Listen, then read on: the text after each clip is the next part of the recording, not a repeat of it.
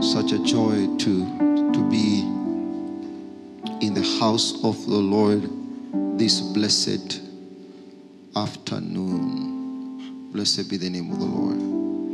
This is normally the first opportunity you have to know how your neighbor is doing. The second opportunity will come after the service.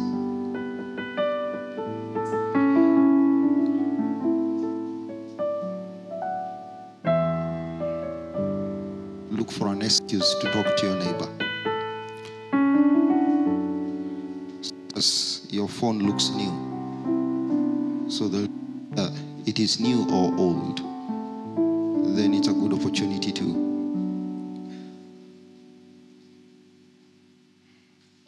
talk to your neighbor. Hallelujah. I said, welcome to church. Welcome to church. My sound is breaking. Welcome to church. Mesema karibu kanisani. Hallelujah. Karibu kanisani.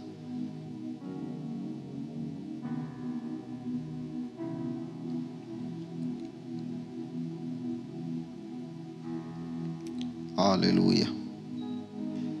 Let his house be called a house of prayer unto all nations. In the name of Jesus, I prophesy in the name of Jesus.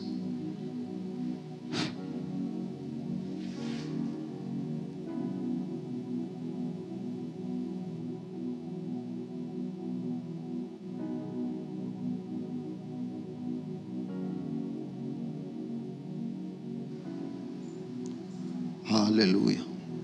Endelea tu kunipungia mkono.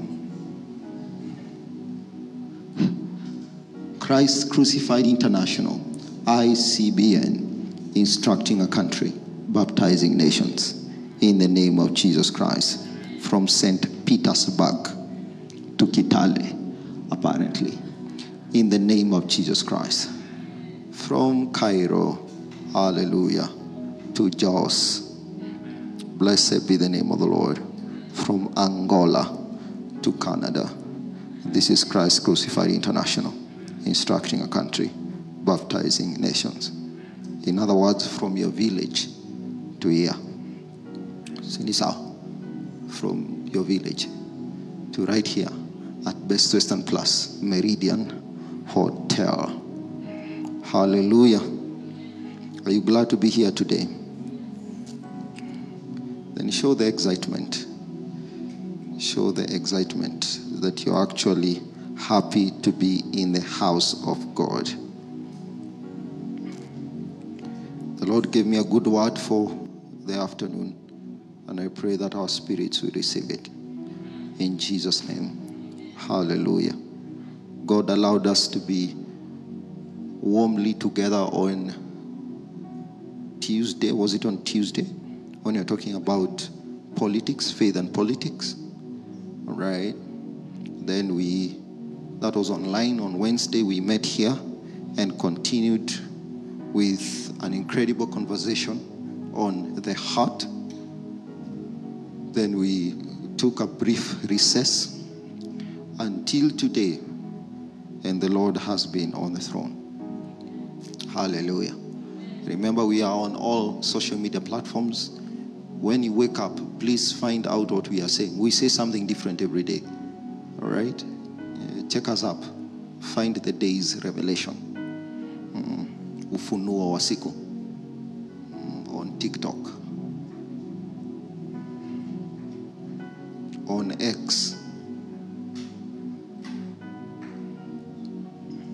I'm in X through my friends. But just go to X and check out what we are saying. CCI Capital Church is on X. Go to YouTube. Refresh yourself every single day. Tell your neighbor every day. Look for the capital utterance. Tell them, look for the capital utterance. Every day. Hallelujah. This is what we are calling Deliverance from prophetic robbery. Deliverance from prophetic robbery.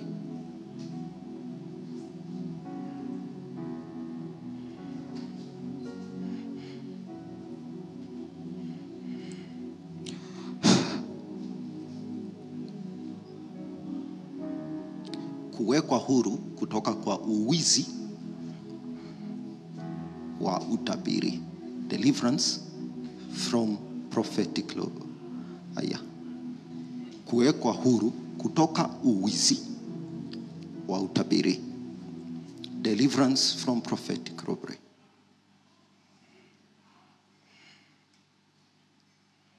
Is that a good topic? 1 Samuel chapter 23. We are consulting the King James Version. My son, don't give up on my sound. Don't give up. 1 Samuel chapter 23. This is KJV. 1 Samuel chapter 23. Hallelujah.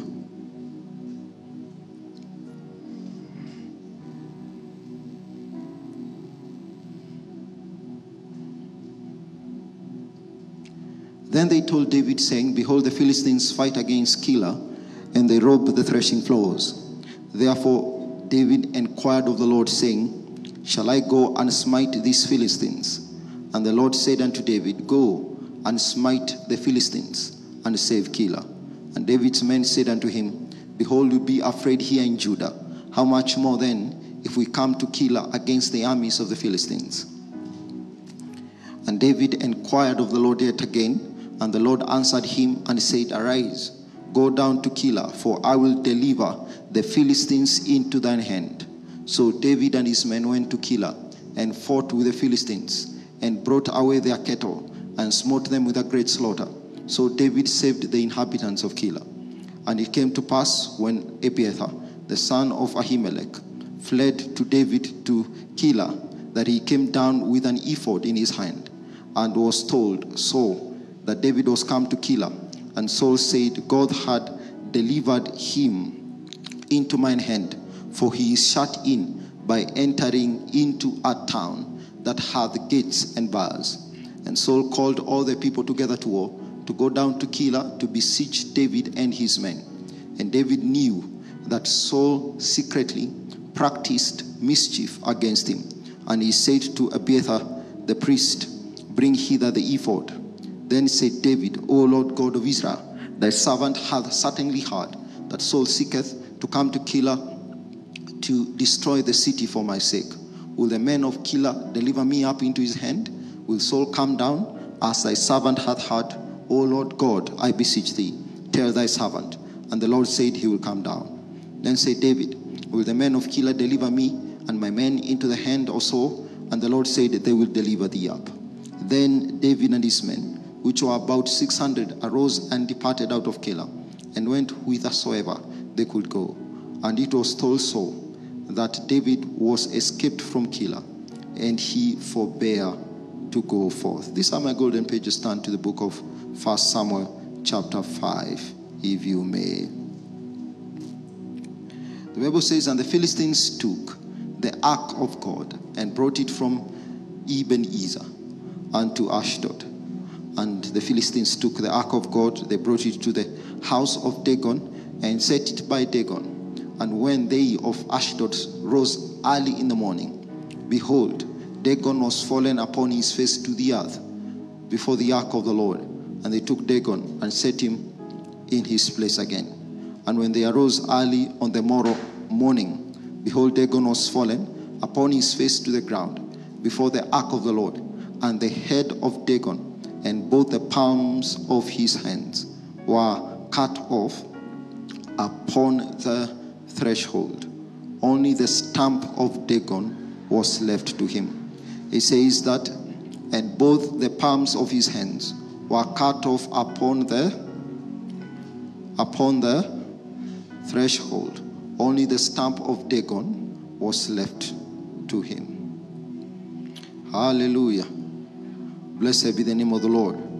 And then now we are told in chapter 23, verse 1, that they told David, saying, behold, the Philistines fight against Keilah, and they rob the threshing. They rob the threshing floors. Right? They were stealing from the threshing floors. Just open your mouth and bless the Lord for what you're about to hear this amazing afternoon. Just bless him for the word that is coming to you. Hallelujah. Thank you, Jesus, for how you're going to help us hear what you are saying. Thank you for anointing our ears to hear what the Spirit of the Lord is saying to the churches. In the name of Jesus.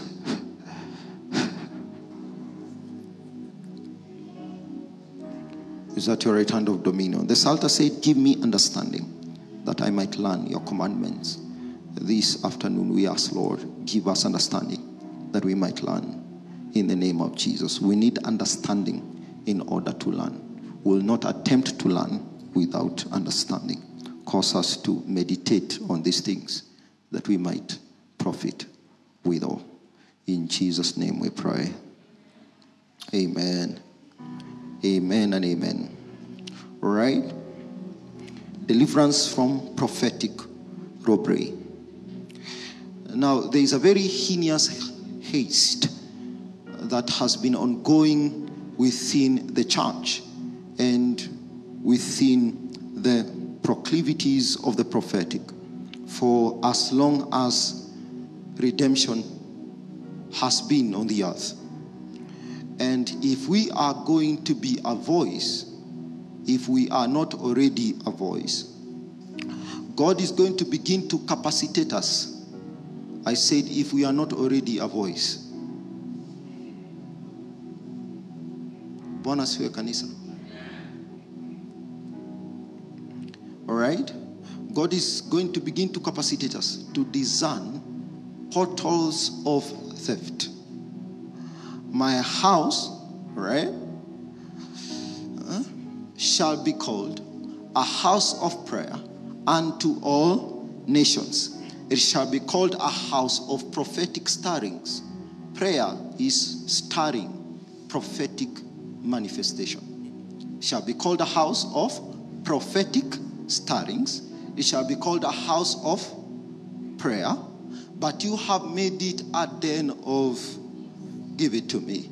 You have made it a den of thieves. It was supposed to be a dimension of prophetic stirrings. Prayer is prophetic stirring. But ye have made it a den of thieves. And that's why we must begin to mourn the fact that it is almost a mockery in our generation to talk about a dimension of God called Abiathar. Abiathar, the son of Ahimelech, right? That is leaving the slaughter of his fathers, the cutting off of the priesthood, because it was behind David and backing him to come and join forces with David. Abiathar is a priest, but his name means what? Father of abundance. Telling about father of abundance. Now, telling this generation that God is a father of abundance, it's almost setting yourself up for needless castigation. To tell the generation that God is rich in angels, he is able to defend, right?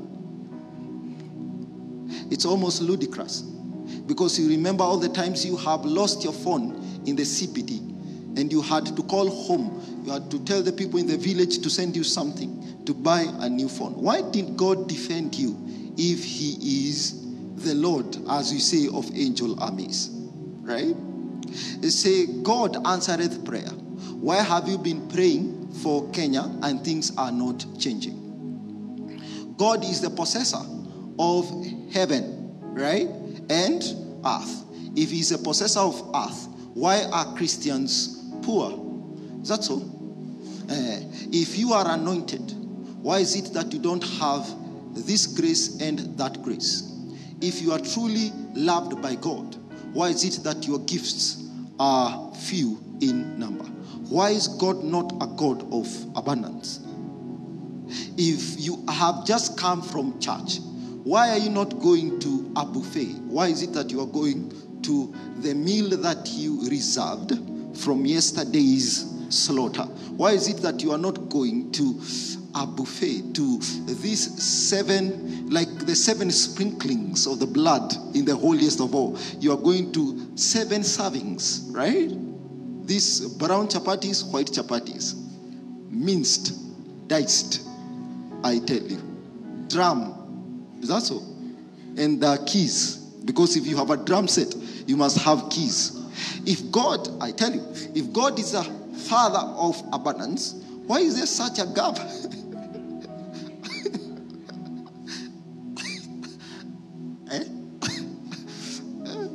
I'm prophesying about your experience after the service and you're not perceiving it. That when you walk out of this place, somebody shall tell you, let us go to a buffet. The budget is on me. Hallelujah. Yeah. Those are the qualifications of being my friend. You must have taken me to a buffet where I handled 7 servings. And you keep the friendship going by taking me to such a place, right? To keep invoking the utterance of goodness. Abiathar is the priest we are dealing with, and he is a father of abundance. And he is with us, and he has an ephod. And he must begin to say something, folks. We must begin to be very audacious in the kind of deductions that we are making from our text this afternoon, that Abiathar is a priest. So supply will come because there's a dimension between you and God. Because a priest is chosen in order to stand between God and men, or a priest exists to be a conveyor belt between a source dimension and a reception dimension. A source dimension and a reception dimension. A priest exists to stand between, right, a spirit and men. A source dimension and a reception dimension. That is why that dimension of God is a priesthood dimension. Why had it become such a core issue in the day of David? Because if we are going to receive things, it is because a dimension received those things.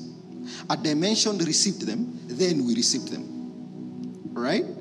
I want you to see the subtlety of your enemy, because he knows that the thing that is coming to you cannot come to you directly. It has to pass through a dimension. That is the dimension that we called a threshold. That is a dimension that is called a threshing floor. Abiathar, right, our father of abundance, will not just come to David with abundance. He will pass through a priest in order for David to have an abundance. So it means that if the dimension has somebody else, you have something else. If the dimension does not exist, your supply does not exist. If the dimension has been compromised, your reality of God's provision is also greatly undermined. I'm coming to you. I'm en route to you. I tell you, I came to prophesy that if God is rich, he will be rich. It's a decision you'd have to make. I say it's a decision you'll have to make. I read through the Bible 13 years ago, and I said, if God is this wise, I can't be foolish in my generation. If this is the Lord and he's the one that created me, I can't be without wisdom. It's a decision. There are people who never made that decision, and we are with them today, and we were with them that time. Clearly, from what they write, from what they say, from how they conduct their lives, you can tell that when they came to the wisdom of God, they never made a decision to also be wise. I'm talking about preachers in my generation. I'm talking about preachers that we are with in campus. People that we are supposed to be working together today. Because our year and the year after produced so many pastors, they are everywhere. But my light is still unapproachable to them because it's a decision they did not make. Several years from now, I'm telling you 40 years from now, your life will be because of a wise decision you're going to make, which will be that you shall not be ignorant of the enemy's devices. Right? Because his house is a house of prophetic stirrings, but they have made it a den of thieves. I tell you. I tell you. Are you with me? Are you with me? What was the first audacious claim? That for God to give, he will first give to a dimension. So you must be plugged into a dimension that receives things from God. Secondly, that a bather has an ephod that we can use to access God. So it means that you'll not just come to the dimension, you'll come to the disclosures of the dimension. Right? So supply can be there, but if there is no access into supply, we don't have the supply. So a bather is a dimension. The ephod is the access to the dimension. So we don't just need the dimension, we need access to the dimension. We need an open door into the dimension. And that's why a rich God can have poor Christians. That's why a wealthy father can have very, very derelicted sons. Because though he had, the sons had no access. Though he is a possessor, you have no means to come to that possession. I came to bless you that an ephod will be supplied. I say an ephod will be supplied. In the name of Jesus, you will have to come. I pray you will come. There will be an access to the dimension. A door will open. And that is why they will begin to mock us. You know, we will say that the month of July was a month of ceaseless downpour. I didn't know that we were transitioning at the end of this month. Remember, I told you that me at the end of the month, that's why I normally see. That's when I'm seeing why we had that theme. Because we're actually transitioning. And we need so much in terms of resources, right? So that's why we needed a ceaseless downpour. Because you need this month, every household here has a double budget. The rent for your house, the rent for the church. Right? Is that so? Airtime for your house, airtime for the church warden. They are called church wardens. The ones that just stay in the church. Their work is to open the door for those that are coming for prayer. It's your responsibility to ensure that they have airtime. Budgets were doubled by the end of this month. That's why I prophesied. Now, they will tell you that is just pep talk. Why are you saying that June is a month of this, right? July is a month of this. August is Thursday. We are going to give a prophetic word for August. Why do you keep on saying these things that define seasons? We are working the ephod. Because if you can have a word in season, you have an ephod into a bather. If you can have, I tell you, a word in season, you can have an ephod into a bather. Those are keys. What God has said is an ephod into the dimension of his supply. What God has decreed is actually the door into what he has. What God said is the door to what he has. I tell you, what God said over a season is the door to what God has over that season. So you must hear so that you can have access. You must be told so that you can be present in the realm of provision. You must receive direction so that you'll end up in supply. Wealth will be hidden until the day of a prophetic pronouncement. The wealth of God will be hidden until the day of a prophetic pronouncement. That is the second audacious thing that we have to say this afternoon. That a bather has an ephod. So that we are here wondering, Why is it that God has so much and we have so little? I was like, Lord, let's talk. How much spirit do you have? And how much spirit do I have? How much understanding do you have? And how much understanding do I have? In every comparison, at every point, I am seeing worlds of difference.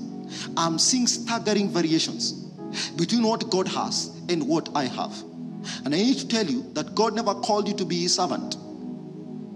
God never called you, right, to be a diaconus. A diaconus. That's why we get the word deacon. Servants that run around at the command of a master. That's not what God called you to be. God called you to be a son. So that as he is in the world, so you are. Right? Is that so? As he is in the world of heaven, so you are in the world of the earth. As he is, so are we in the world. As he is, so are we in the world. And I told you that you are going to be a total person. You are going to be a complete person. That you can pay fare for someone. You can give somebody revelation. You can pray for their healing. Can you imagine? I have so much resources in both grace and life. I tell somebody, I can take you to hospital and you can be treated. Whatever hospital you choose, I'll take you there, you'll be treated. But I can also pray for you, and if I pray for you, you'll also be healed. Those are the kind of dimensions we're talking about. That God has material possessions. He said that cattle on 1,000 hills are his. Physical things belong to him. Cattle are physical things. They belong to him. But also grace is also his. Because he came full of grace. Full of grace. So if you come to Jesus, he can take the dust and spit upon it, apply on your eyes, and you shall open your eyes and be able to see. The dust is his, right? Talk to me. He can use to heal you. But he can also pronounce healing on you. Because the supernatural power to heal is also his. That dimension of wealth is what you are talking about. That abietha kind of release. That we are, I tell you, abounding in all things. The man of God said that I have learned how to abound. Oh, I read that scripture. I wanted to sob. I said, Lord, have I learned how to abound? I think I have learned how to be abased. Have I ever learned how to abound? You know what that means, to learn how to abound. Now that you like saying the way Paul was a tent maker, he was a traveling preacher in his itinerancy. He never had much. And what have you? He has learned how to abound. Learning how to abound is, what is the name of that classmate we were with in class 7? The one that was a monitor and used to write my name for noisemakers. That one. Look for him and give him the 50K. Tell him, say, thank you for reporting me to the class teacher.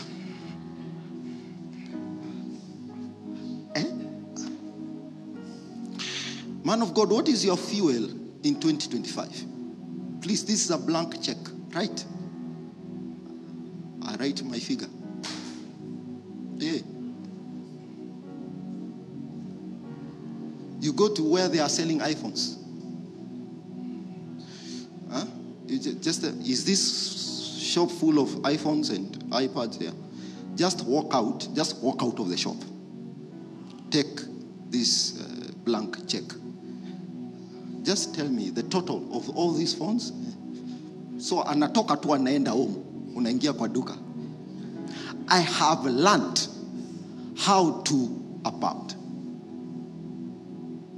Oi. I read that scripture. Kasa Bwana utanikumbuka lini? Ebietha. Father of, I tell you, Father of abundance. Ati nyumba iko na lunch na iko na supper. Iko na stima na maji. In case tokens ziishe, kuna kakitu kulipa tokens, I tell you. Partner community umewasort. Yani uko tu sawa. I tell you, uko tu sawa. Mgeni tu akikuja tu that time. there is spare food for them.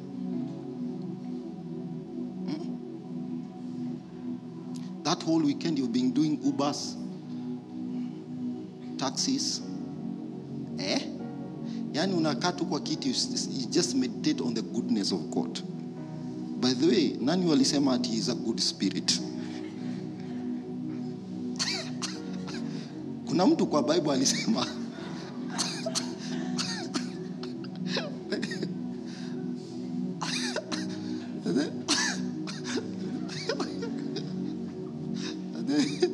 that the Lord is a good spirit. Abarikiwe, hata yeye abarikiwe. Mwenye alisema hivyo kwa Bible hata yeye, I tell you bana, hata yeye abarikiwe bana.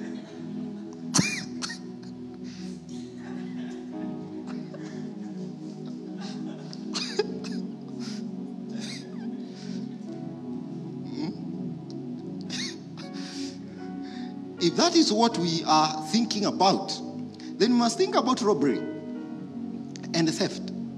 Because you know what? Hardly have you been within the spectrum of God's will for your provisional life. Hardly. Not that he never gives. Not that he is not a liberal giver, as it were. Just that there is a very systematic robbery in our heavens. As a church generation, I don't know, as a seed of Abraham.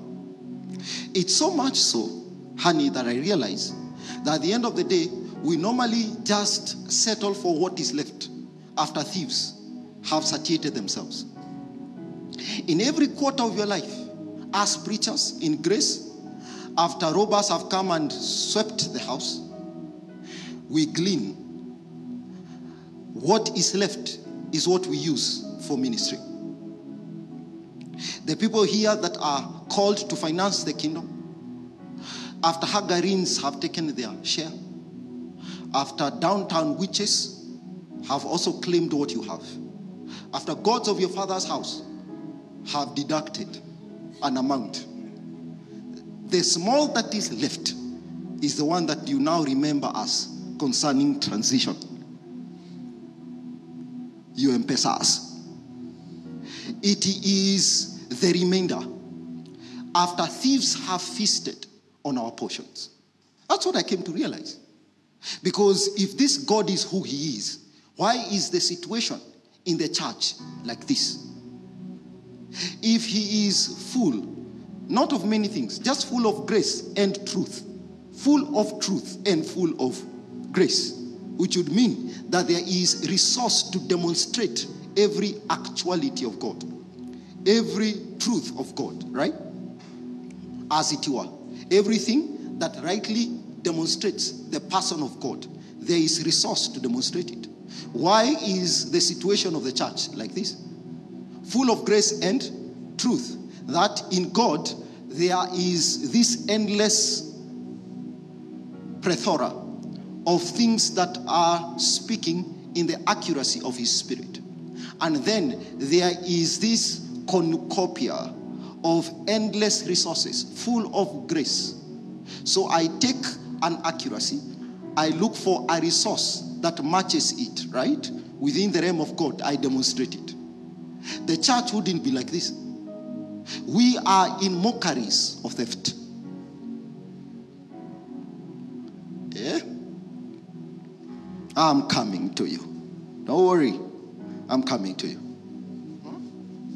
And that is why we must begin to think about the Philistines. And this is why I have brought you here today. Begin to think about Philistia, the kingdom of Philistia. Because if you want to go to the historicity of it, you shall see that the 5 cities of the Philistines were situated along the coastline of the Mediterranean. So this was very prophetic, because for you to come to Israel, you must pass through a sea. You must pass through a sea, assuming that you are coming from Rome, right? Assuming that your voyage set off from Italy. And we are learning. You're allowed to go to your Wikipedia and check where is Rome, where is Italy, what is the Mediterranean Sea, what is the western coastline of Israel. You can check these things. We are in class. That is, your voyage is from an island called Cyprus, and you want to journey and come to the coastline of the Holy Land, right? You'd have to pass through Philistia. Why? Because this sea that is called the Mediterranean is the realm of Abiathar, right? So what we begin to do, I tell you, is to occupy the spaces that are adjacent to Abiathar, so that whatever can come into the land, the Holy Land, would have to pass through us. Little wonder we are producing giants. That is why we are here talking about the kind of thorn that Philistia was and was to the physical Israel and is to the spiritual Israel. Now that we are talking about the Gaza-Israel war, right? And the comments of the hawk-eyed damsel when she met the prime minister of Israel, the hawk-eyed damsel. That's her name in the spirit. Her reckless comments on the Gaza-Israel war. Because as long as we are handling that situation of a Philistia first before the sea, then we'll have monies, even internationally, that should be directed to the Holy Land, that end up in the tunnels and the pits of terrorist enclaves that are in Gaza. Huh? I will not lose you. I am with you. Don't worry, we are going to our permanent house. There will be water. There will be water. These have been the days of our pilgrimage, and our sorrows have been many. When you sip water, you can understand. When I'm teaching about the sea and you sip water,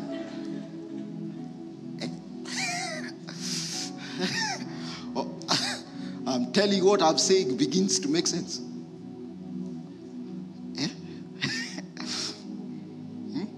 Are we together? Philistia is the nation. Philistia is the nation. And for you to begin to warm up yourself around the concept, please consider what the man of God is telling Timothy. That meditate on these things. 1. 2. Give yourself wholly unto them. Right? 3. That your profiting may appear unto all.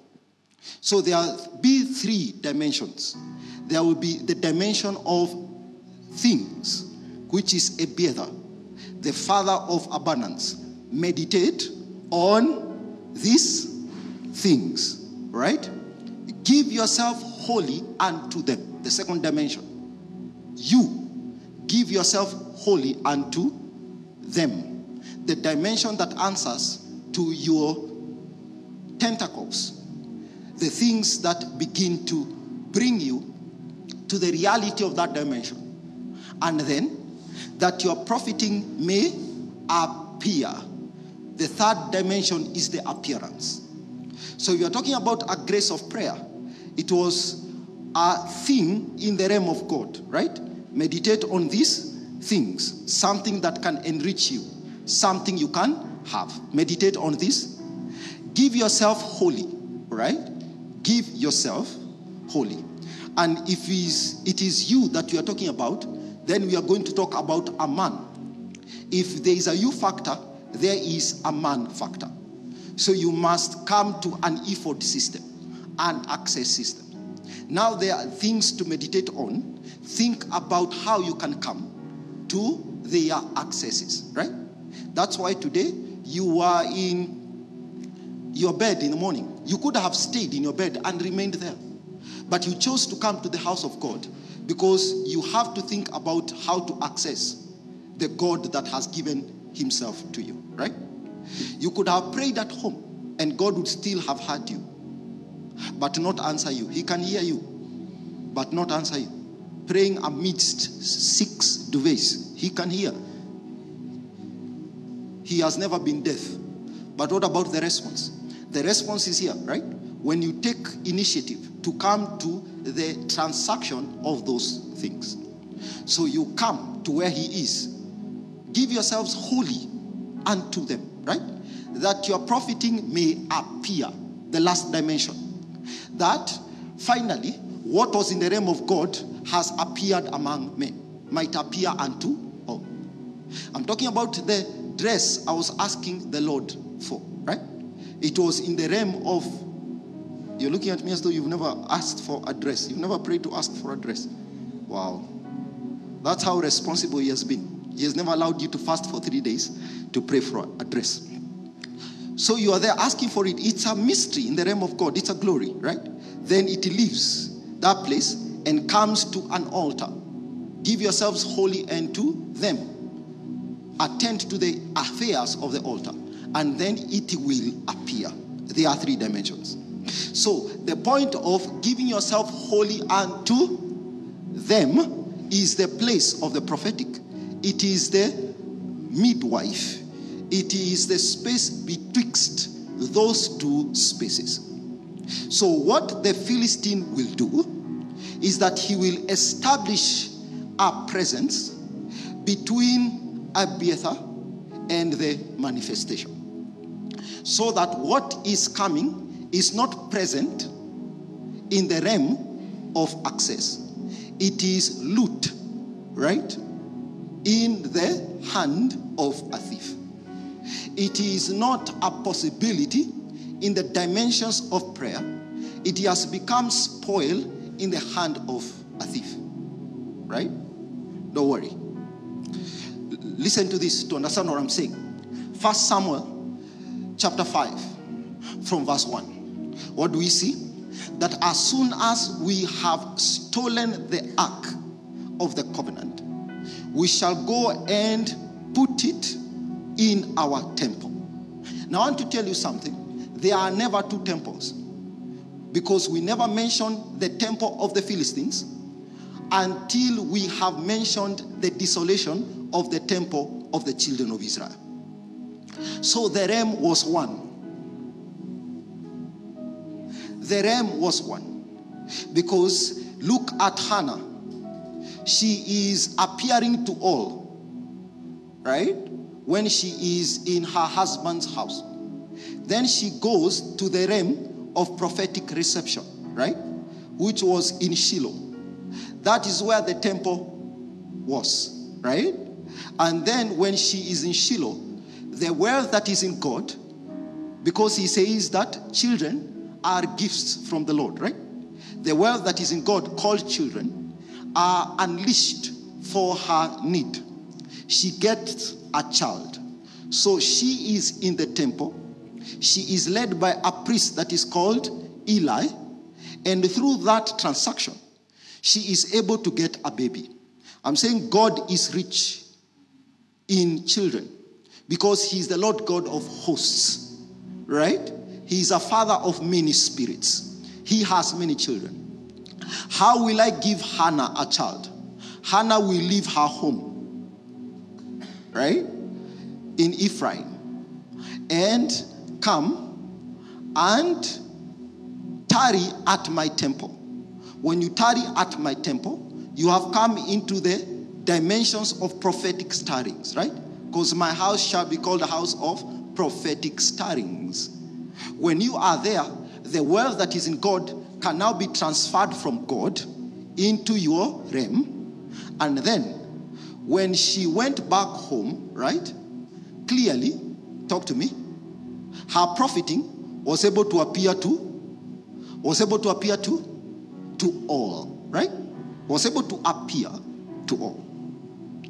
And this is what we are saying. That if we have Hophni and Phinehas in Shiloh, the temple will turn from being a temple of the children of Israel and become a temple of the Philistines that we are talking about in 1 Samuel chapter 5. The temple is now the temple of Philistines. It's not a temple of the children of Israel. It is the same temple. It is Shiloh converted into a temple of the Philistines. Now within that cadre of reality, now the Ark of the Covenant of God is now flanked by Dagons, right?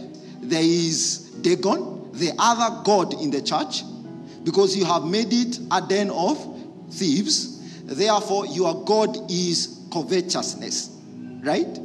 That is the Dagon coming to you. The people that are serving are no longer the children of Israel, because they have become such a brood of vipers, such as the Pharisees, that their identity is now Philistine. So it is the Philistines that are serving in the temple that will come and see Dagon fallen on the earth, right? And set him up again, come the following day in the morning, only to find his head broken and the palms of his hands against the threshold. Against the threshold. Oh, who is getting what I'm saying here? Yeah. So now, this is Philistia for you. That we have the Ark of the Covenant here, because it is the signature of provision. If we have the Ark of the Covenant, we have all things, because God gives what he has covenantally. All right? God gives what he has covenantally. So if you have the Ark of the Covenant, we have all things. Abiathar is with us here, but we are thieves. Why are we thieves? Because though we have a God dimension, we have lifted our own God, right? And it got juicer, because when Dagon fell, he fell with his face toward the ground. So the first assignment of a thief is to transfer face. The assignment of a thief is to transfer face. Their face will become my face, right? Their face will become my face. So they're supposed to be driving in with two Lexuses, right? One for the husband and the other one for the wife. You know, the two shall become one until the days of car opulence. In the day of car opulence, the two are hardly one, right? The father is the first to leave the household, going for church. Then the mama, right? Then the 19-and-a-half-year-old son following. Everybody with their car. That is supposed to be their face. Your face is that people in the compound are supposed to be complaining that you are swallowing up all the parking lots. There was a man that was living, I don't know whether he has shifted. They had 3 cars, and they brought a lot of commotion in the compound because he doesn't know where to park his cars now. They are just multiplying. And I get very worried when somebody next to me is thriving in such a dimension, knowing that the realm is not just a realm of hard workers. It is also a realm of thieves. I'm talking kusema. It's also a realm of thieves. Do I wish people well? I do. But I'm also not ignorant of the enemy's devices. Usilalie masikio bana.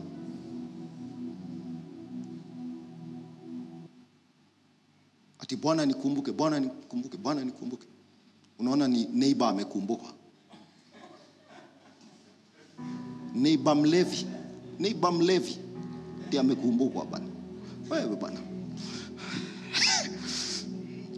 Anyway, I think you've not seen those things. You still have time to grapple with these realities. Are you following me? That is supposed to be your face. Your face is this phone, the other phone. You know that joke for a luo pin? You know luo pins? They don't know which phone is ringing. So, no. iPhone 14, iPhone 15, 13. Sijui ni gani, which figure? Is it 13 or 14 that is ringing? That is supposed to be your face. But they robe the face. Are you seeing that? They robe the face by subverting that resource flow. Number 2, the palm of the hands. That's a scripture I loved. The palm of the hands was broken, and the head. All right? Are you seeing that? Against what? The threshold. Against the threshold. So now they came. What is the prophetic space? The prophetic space is the threshold. That is why a threshold? And I remember reading this and asking myself many questions back in the day. Why a threshold? Because when the covenant that was carried by the Ark of the Covenant released supply, it came to the threshold. Right? What is the threshold? The place that received the providence that came with the Ark of the Covenant. So Dagon had put his hands there. So that when this matter would come, when these graces would come, when these provisions would come, Dagon would receive what is meant for the children of Israel and disappear with it. Where did the holiness of Phinehas and Hophni go? Their holiness, where did it go? It was stolen. It came down. Why? Because it is a gift. It's called the gift of righteousness. And gifts are supposed to leave the realm of the Father of lights and come down to the spaces of the men that are waiting for those gifts. So if righteousness is a gift, it means that somebody can make away with it. Their holiness was stolen because Dagon had put the hands at the threshold. And you have to go to John chapter 12 to understand what is going on. Because if you go to John chapter 12, you realize there was another Philistine inside the camp of Jesus. His name was Judas, right? Now he is there. He's making an argument for 300 pence of the ointment that is being used to anoint Jesus for the burial. And say this should have been sold, right? And the money given to the poor. This he said. This he said. Not because he minded the poor, right? But because he was give it to me, he was a what? He was a thief. So anything that is in the dimension of robbery will affect your mindset. So robbery will continue as long as our mindsets are warped. If your mind can be disenfranchised, robbery will continue. Because there can't be a thief without a way of thinking. And his thievery is actually propped. It is supported by your willingness to continue thinking erroneously. If you can continue missing it in the way you look at things, their thievery will continue. If you are not asking yourself questions, there is a paradigm to ensure that you remain under the jurisdiction of a thief. Because this thief was thinking differently. You're saying that money should have been put under my charge so that I help myself with it. He was voicing his opinion because to keep you under his authority, right? Under the manipulation, under the robbery, he would have to sell a way of thinking. So we are here to ask ourselves questions, right? How come God, as we said in the beginning, can feed a nation with quails from the four winds of the heavens, causing quails to come from the way of the sea to feed a nation, and I am sleeping hungry? You need to ask yourself the question. You need to probe so that you can break out of a paradigm. Because if we have broken the hands that were at the threshold, receiving what was meant for us, our head is also broken.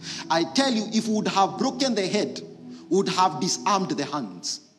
To frustrate the hands, break the head. Start thinking differently. And you begin to, I tell you, to dissipate the ministry of the hands. The hands can lose their authority over what you have if you begin to think differently. You must ask yourself the right questions. The ones I was asking myself not very long time ago. God, how wise are you? And what is the measure of my wisdom against your wisdom? How much spirit do you have?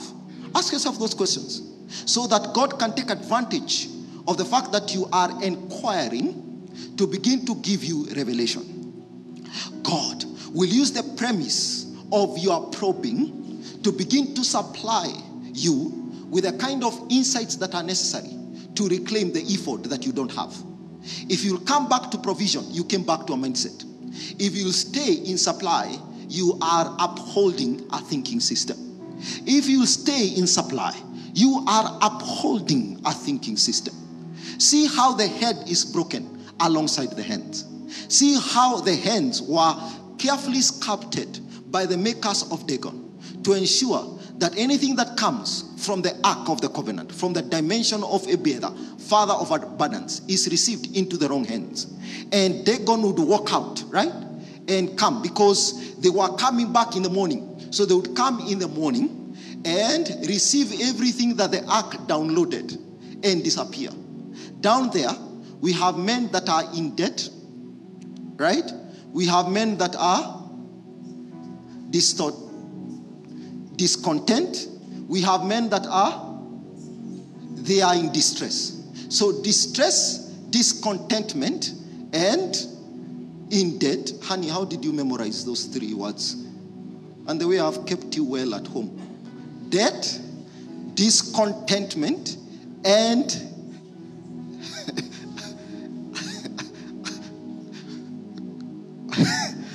kinds of scriptures that your wife is memorizing can tell us how you are keeping them at home.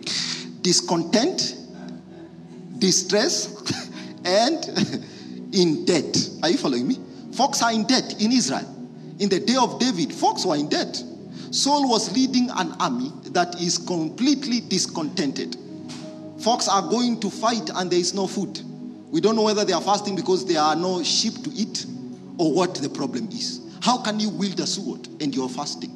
Is it that there are no cattle in Israel to feed the army? What exactly is going on in Israel? But now we have actually a preview into this issue because we are seeing hands at the threshold to receive everything that is being downloaded by the Ark of the Covenant. Thievery in the house of God. That's why if it is Obadiah that is prophesying, Obadiah 1:5, he must see the ministry of thieves in Israel. Oh, I came to prophesy in the name of Jesus Christ that our perspective in the matter, our view of what is going on will not leave out thieves. A thief is in the detail. A thief is in the detail. Yeah. That is why our lot is like it is. Yeah. Honey, you are going to forget that scripture completely. Next time you are the one that will be asking me that sequence: debt, discontent, and distress. Because of the way the Lord will begin to remember his people.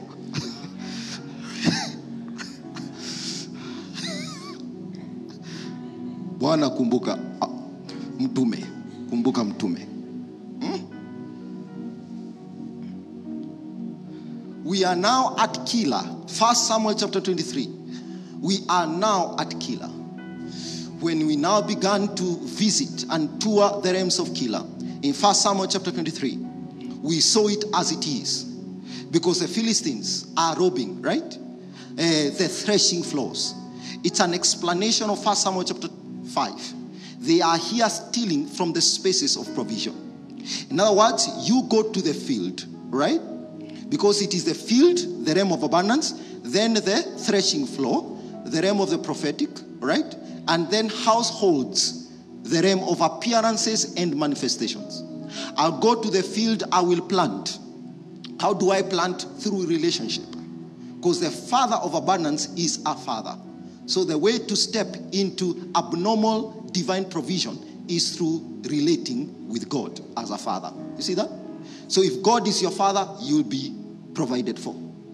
Kama ni saja, ndio kwa maana rent bado iko na shida. But when he becomes a father, the father is always a father of abundance. He's always a father of abundance in the name of Jesus Christ. And that's why the prodigal son will think about a house that has so much that even the servants have a ton to spare. Because that household is not the household of a master. It is the household of a father. That's why he can come back to supply. Father of abundance, right? The field. Then you come to what? You come to the threshing floor. The threshing floor is where I'm standing right now. I say, take it in the name of Jesus. That's a threshing floor. Where I come, like I was just worshiping with mom as she was worshiping. And deliverance was happening. I was seeing things being sorted in my life as I was worshiping with you. I enter the prophetic space of worship and deliverance happens. Right? How do I know that God was delivering you? Because he's delivering me. What is happening to the shepherd must happen to the sheep. Right? Because as zingine unakuja kanisani unasema wacha nijitetee kwanza. Even the man of God advised his son Timothy that save yourself and your followers. Hata we fikiria venye utajiokoa. Jitetee. I tell you. So that is a threshing floor where prophetic utterances and flows, right? And stirrings are happening to allow you to enter what God has for you, right?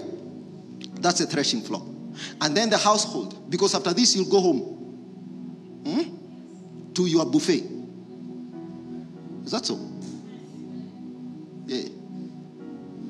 To the porridge you left, because you left your gas on, so that you will not waste time warming porridge as soon as you get home. So you measured the gas, the heat. 8 hours. The way it can just continue doing its thing for 8 hours. By the time you are back, you just pour warm porridge. You leave supply, you go to provision. That is our life in Jesus' name. We leave supply, we go to provision.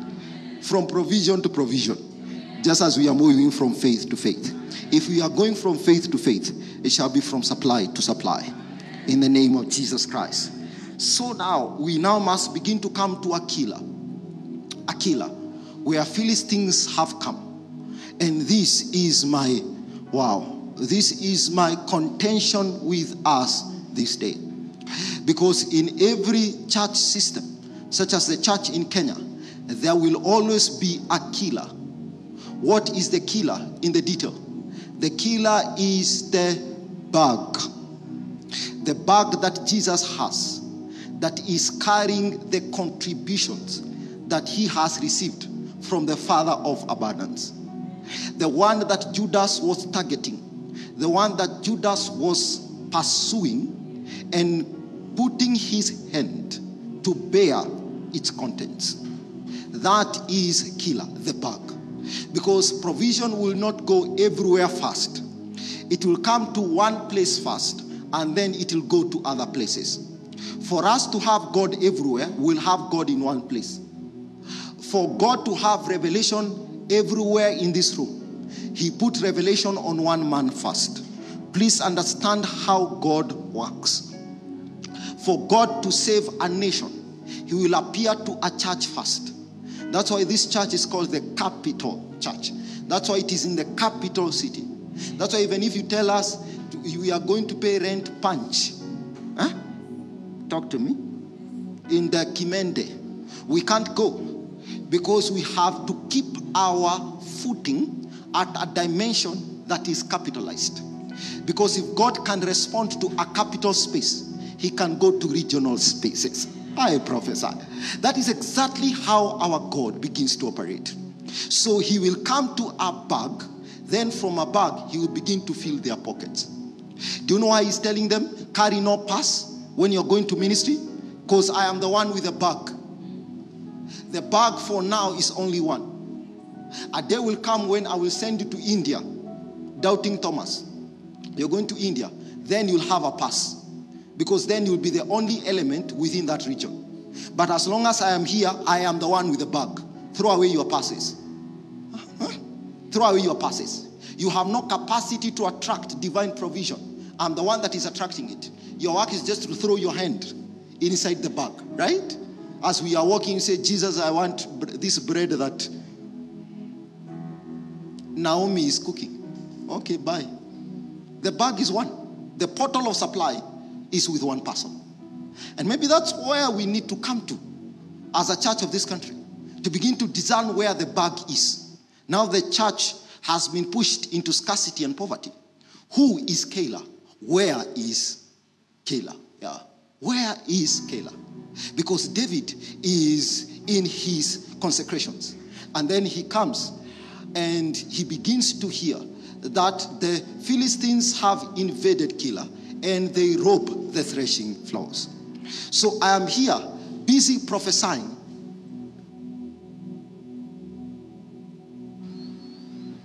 And some folks have positioned themselves to steal of my prophecies. I am here handling God. And the only way to have God, if you stole him from William, because William is the one that is mandated to handle God in that season. Huh? I'm here handling portals of miracles. So that if we don't have miracles, it's not that God is not willing to work wonders in our midst. There are people that have stolen our portals of the miraculous. If your God is true, but he is not full of grace, your portals of grace have been stolen. If your God is full of grace and he is not overflowing in truths, your portals of truths have been stolen. Check where the thief has found occasion to take what belongs to you. Keilah the bag, I tell you. They have invaded Keilah. That's why we are here, to rebuke the enemy on his face in the name of Jesus Christ. This will fly in his face because he has invaded Keilah and has begun to steal from the threshing floor. I'm here, I'm saying receive, right? There's somebody else that has thrown a blanket over us. Whatever is coming down to uswards is received by another net, a net of an evil day, and pulled away from us to enrich them. So the more I prophesy, the more a thief becomes glorious. The more I labor, I tell you, the more the robber cruises in provision. The more I strive, the more the children of the strange woman strengthen their dominion. Because we are here working out the comfort of the thief.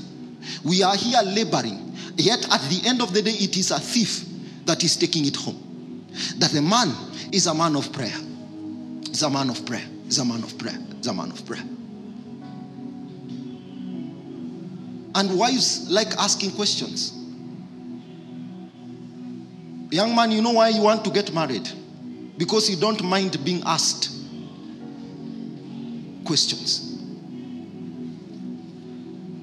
After you have prayed for 7 days and the heavens are still shut, as in the day of Elijah, she will come and ask you, na Mungu atajibu lini? They have these very poignant, sharp questions that are asked out of season. Out of season. Nasikia na Mungu unaona atajibu lini? It was, give me children or I die. Then the man of God asked, am I in God's stead? Am I in God's? How many times have we had to tell that to our wives? Are we in God's stead? Ati itajibiwa lini? Are we in God's? Sasa tufanye nini? Am I in God's? Am I in God's stead? I tell you. Na hii shida, wewe unaona? Si tuko hapa tunashangaa pamoja. Si tushangae kwa, why have you turned on me to ask me when the situation will?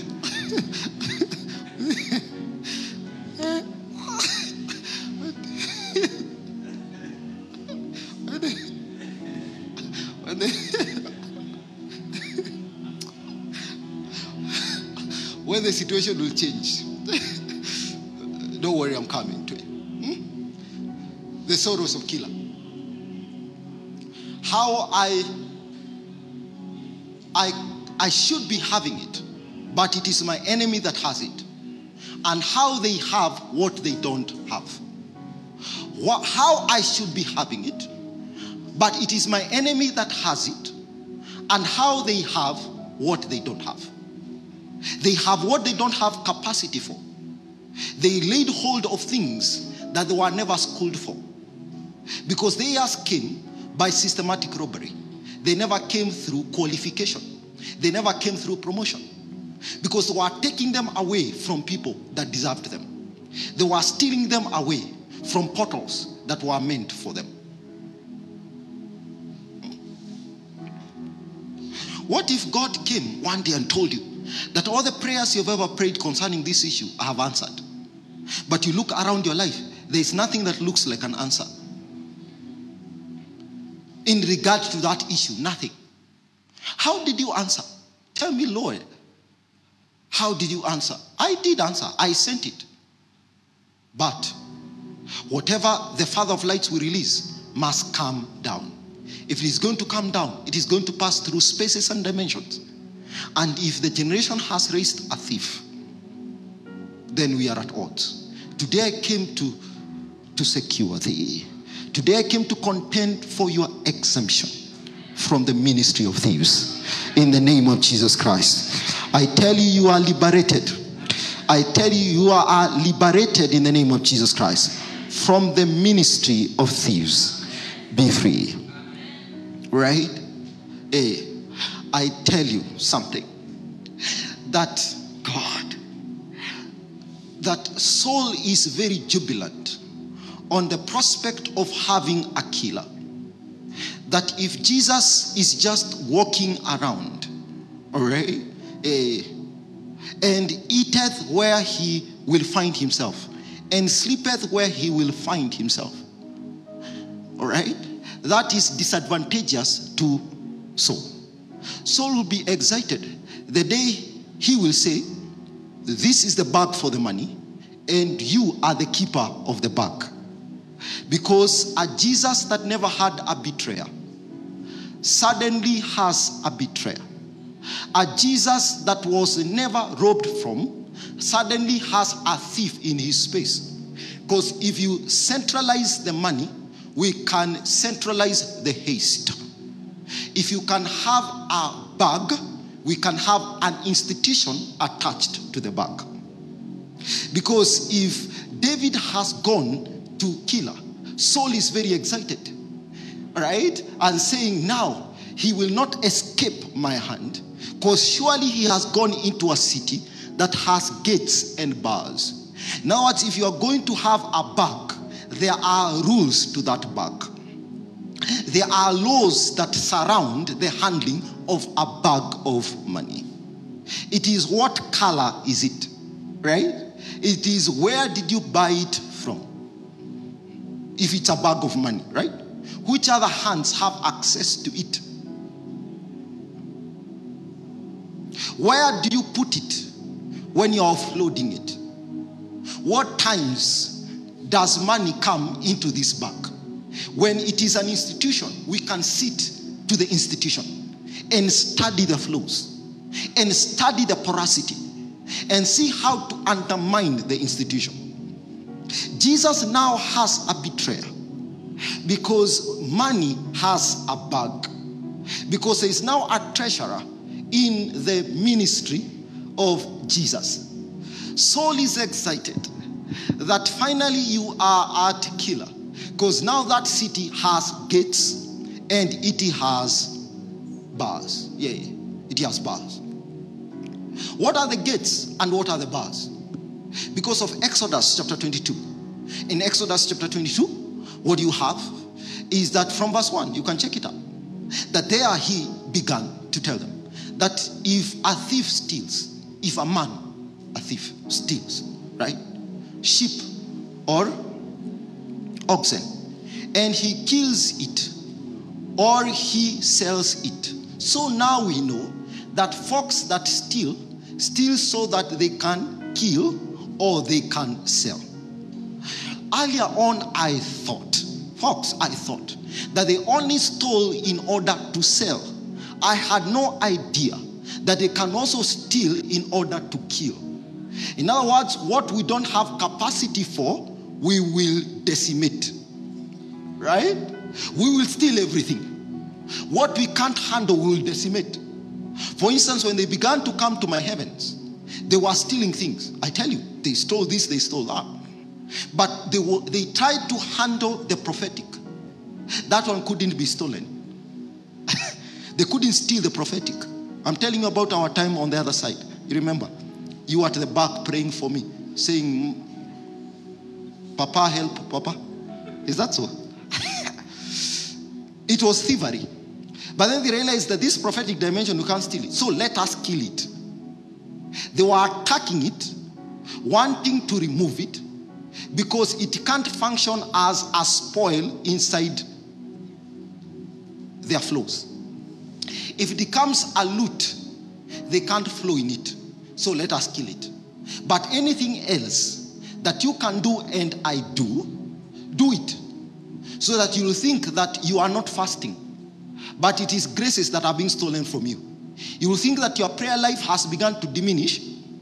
That's when you are not in that worship dimension that you used to be in. But what is actually going on is that what you should be having is being put on another person. Gates and bars. Should a man steal an ox or a sheep? Read your Bible. What is an ox? A bar. Right? Because the Bible says, thou hast strengthened the bars of our gate. Because it is oxen that are strong to labor. It is oxen that are strong to labor. The strength for it. And the sheep, the gate. Because it is the blood of a lamb, 3 years old without blemish, whose blood was taken, and a hyssop was used to apply the blood on the lintels. So if you can have a blood out of a lamb, you can have an opening.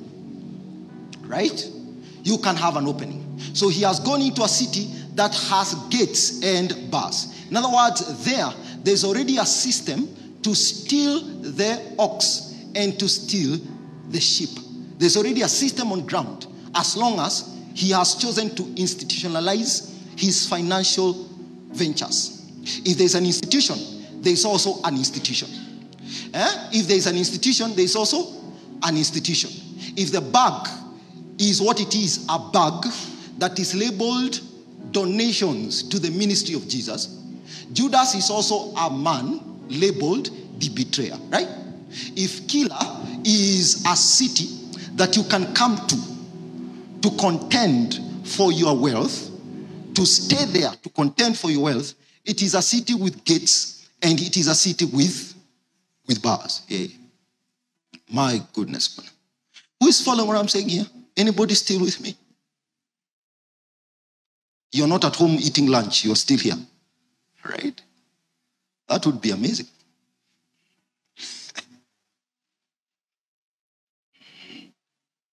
Hallelujah. I came to prophesy because he said, if the thief of the ox is caught, he shall restore fivefold. If the thief of the sheep is caught, they shall restore fourfold. I came to prophesy restoration. I prophesy your restoration in the name of Jesus. I say I prophesy your restoration in the name of Jesus Christ. The theft is in the prophetic interplay. And that's why the Philistine is at Keilah. Because at Keilah, that is where we have the threshing floors. How so? I got an amazing revelation, honey. Because we see that when Jesus does not have money to pay for taxes, some denarii, he doesn't have money. What will he do? He will send to the sea. He will send Peter to the sea to go and fish.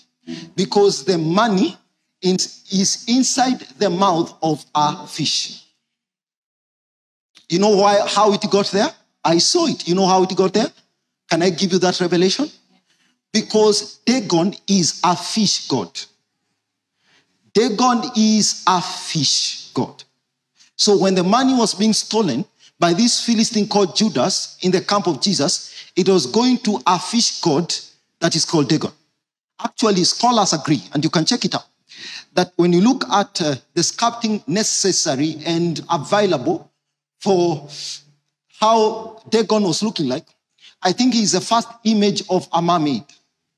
That he has a mouth that looks human, but the rest of his body, I think the torso is pseudo-human, but then the rest of his body is fish. It's like a mermaid. It's a fish god. So when they were staying there and stealing through Dagon, in the realms of the spirit, what was happening is that money was disappearing into a fish. So if Jesus doesn't have money, because money has been stolen, money was stolen. How is it that he does not have money to pay for taxes? He doesn't have money to keep his ministry running. It's not that God has forgotten him. It's not that ministry is normally hard. It's just that convince people to give is normally difficult. I mean, the people of this generation, you give them revelation, you pray for them, you love on them. What haven't you done to them? On Wednesday, you text them, you tell them you love them. Yani people have revelation, they are loved, they are taught how to pray, they are taught how to quote. Ndio malizane, you give them a green light to fall in love, and you teach them how to fall in love so that there is love in the ministry. There's nothing you have not done, and those people are not giving. So we are there saying, hey, by the first 3 years of a ministry's lifespan are very, very difficult when you are trying to break through. You're trying to break through. So you say, hey, why did you miss a meeting yesterday? Things can be tough. And then they tell you, the bridge said when things are tough, the tough gets going. So it is toughness that is going. It is not the mercy of God. It is not the kindness of the Father of abundance that is going. It is toughness that is getting going. And we are there deceived, forgetting that should Dagon fall, his head should also be decapitated, right?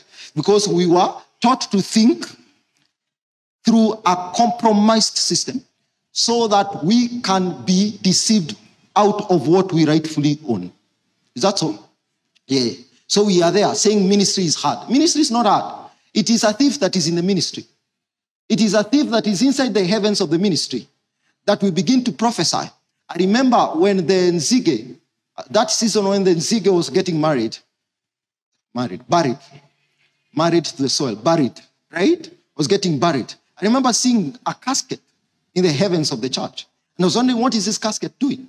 The casket is positioned so that we can have a thief that is killing. Because remember, what he doesn't have capacity for, he will kill. He will not just sell, he will kill. Imagine stealing to kill. Because a thief cometh, but to steal, to kill, and to destroy. So killing and destroying are cousins. So what I can't keep or what will sell me out, what will manifest me overtly as a thief, I destroy. So they don't discern that I'm stealing from them. I tell you. Leo nilikuja kuhubiria mambo ya uwizi. Bwana nisaidie bwana. Someone ya leo ni ya uwizi. How somebody can put a casket in your heavens to steal what you should have and not to keep it or to enterprise it, but to end up killing it. That's what you're talking about. And that's why you must understand that the things that I preach to you, they are not theories. They are not things that I'm picking from wherever. I live these sermons. I live them. They are part of my work. I see them every day. On Friday, I was just in my house. And I began to hear theft. I was hearing it. Theft. On Friday. Theft. I managed to ignore it a bit. And then I went to ask God, what do I talk about on Sunday? Because I got this word on. Then also, 1 Samuel chapter 23. I just read the first statement out of the second verse. And I'm like, wow, all right, here we are. Thievery. Fox, thievery. On the threshing floor. This is where we shall finish. But if you are talking about the prophetic, we must begin to talk about an ox and a sheep. Because everything you will work, right? Everything that you'll make to appear, everything that you will facilitate a manifestation for, will place a demand for a strength and an access. A strength and an access. Yeah. I came to free every strength that has been stolen from you. You have never been weak. Just that we have robbers of strength. We have never been without grace. Just that there are people that are positioned to rob grace from our spaces.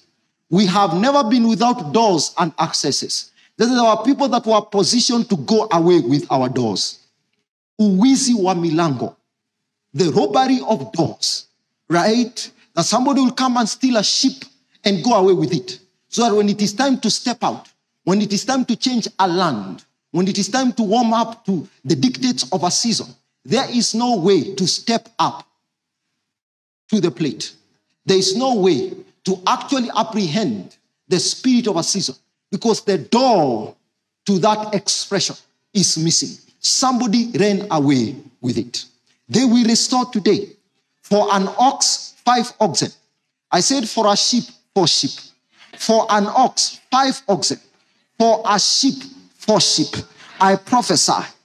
I say I prophesy in the name of Jesus, because the anointing that is coming upon you today is the anointing that was upon David to respond to the Philistines in the name of Jesus Christ. He says he slew them with a great slaughter. The slaughter of the day was a great slaughter. Can you imagine a slaughter that gives us the heads of thieves? Can you imagine a capacity to dissipate that has come upon us so that we can render judgment upon thieves? The Bible says, and he took their cattle. In other words, the transactions were reversed. He took their cattle. I prophesy, he took their cattle.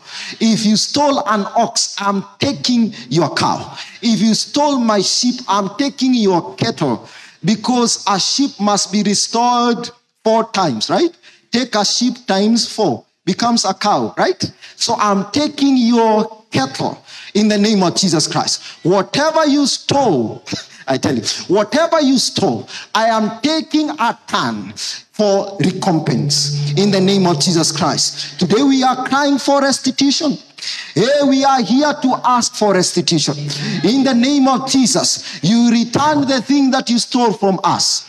In the name of Jesus Christ, we slay with a great slaughter. We take away the cattle of the thieves. We cut off Philistia from the realm of Keilah. We cut off the Philistines from the realm of Keilah. I say we cut off, I tell you, we cut off the Philistines from the realm of Keilah. In the name of Jesus Christ, we withstand the Philistines. Leave our threshing floors. I say leave our threshing floors. In the name of Jesus, release the portals that became our threshing floors. In the name of Jesus, we respond by fire at this invasion of thieves. In the name of Jesus, we stand strong upon our ground. We decry the invasion of thieves. In the name of Jesus, today I came to anoint you. Today I came to anoint you in the name of Jesus. I came to anoint you in the name of Jesus Christ to have a Davidic unction upon your head, to slay your thief with a great slaughter. To slay your thief with a great slaughter in the name of Jesus, and to go home with cattle. I prophesy, spoil for this afternoon out of all thievery that has happened in our lives. In the name of Jesus Christ, we are spoiling the spoiler. I telling you, we are taking away from the one that took away from us. We are possessing out of the one that usurped our possession. In the name of Jesus Christ, let the house of Jacob begin to possess its possession this afternoon. Reclaim it in the name of Jesus. Now you have the dominion. Take it back from the thief. Take it back from the thief. In the name of Jesus, I say, take it back. I say, take it back from the thief. Take it back from the thief. Take it back from the thief. Take it back from the thief. Take it back from the thief. Take it back from the thief. In the name of Jesus, take it back. In the name of Jesus, take it back. In the name of Jesus, take it back from the thief. Oh, hallelujah.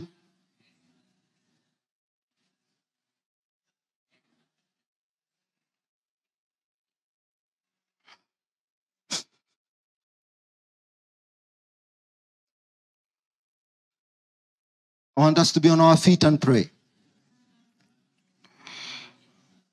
Ask for restitution. He says, whom the heavens must receive until the time of the restitution of all things. There comes a time when the thief gives back what they have stolen. They can't keep loot forever. In the name of Jesus, just open your mouth and ask for restitution. Ask for restitution. Ask for restitution. Ask for restitution. Oh, hallelujah. Ask for restitution. Ask for restitution. Restore the thing that you have stolen from me. My relationships, strategic relationships that were stolen. Restore them now in the name of Jesus. Strategic relationships that were stolen. Restore them now in the name of Jesus. Openings into millionaireship that were shut up. Restore them now in the name of Jesus. Restore them now. Restore them now. Restore them now. Restore them now in the name of Jesus Christ. Oh, hallelujah. Oh, hallelujah. Oh, hallelujah. Restore them now in the name of Jesus. Restore them now in the name of Jesus Christ. Restore them now in the name of Jesus. Come on, just flow. Restore them now in the name of Jesus. Restore everything. Restore everything. Restore the grace. Restore the money. Restore the house. Restore the car. Restore the utterance. Restore the wisdom that was usurped. Restore the manifestation that was cut off. Let everything that the thief took come back to you. Everything that the thief took, let it come back. Oh, let it come back. Let it come back. Let it come back to you. Let it come back to you. Let it come back to you. Let it come back to you. Everything, the opportunities that were stolen. The intellect that was stolen. Did you hear what I said? The intellect that was stolen. Let it come back to you. The mindsets that were scattered by the hand of the thief. In the name of Jesus Christ, let them come back. Let them come back in the name of Jesus. Let them come back in the name of Jesus. Let them come back in the name of Jesus. Let them come back in the name of Jesus. Hey, there is restoration. There is restoration in the name of Jesus. Hey, there is restoration in the name of Jesus Christ.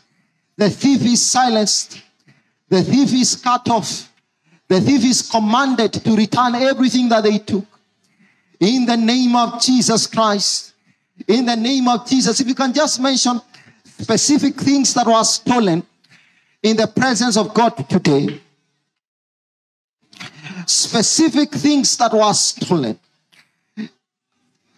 in your life. You know it was stolen. A relationship was stolen. A partnership was stolen. Clients were stolen. I tell you, opportunities to go abroad were stolen by thieves. Witches that are thieves took away your advantage. I tell you, the edge that was taken away by the thief. It is time, it is time, it is time. It is time in the name of Jesus. It is time in the name of Jesus to cry out, to rebuke the thief, to tell the thief off, to cast them out from the spaces of your threshold, to cast them out from the spaces of your threshold. In the name of Jesus, cast them out from the places of your threshold.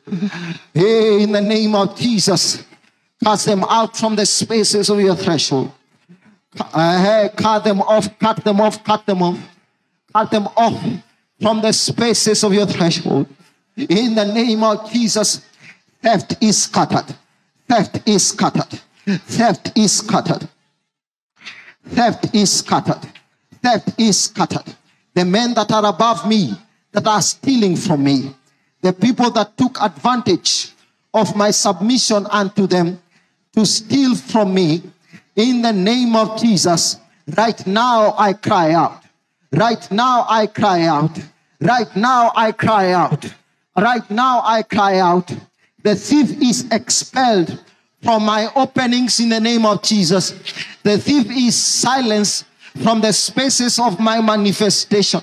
In the name of Jesus. Oh, I labor at it. Oh Lord, I labor at it. We renounce the ministry of the thief. In the name of Jesus, we renounce the ministry of the thief. Our agreement with hell is annulled. Our covenant with death is scattered. In the name of Jesus. Come on, in the name of Jesus Christ. What did they steal from you? What did they take away from you? It's time to get it back. It's time to get it back. It's time to lay hold of it and get it back for yourself.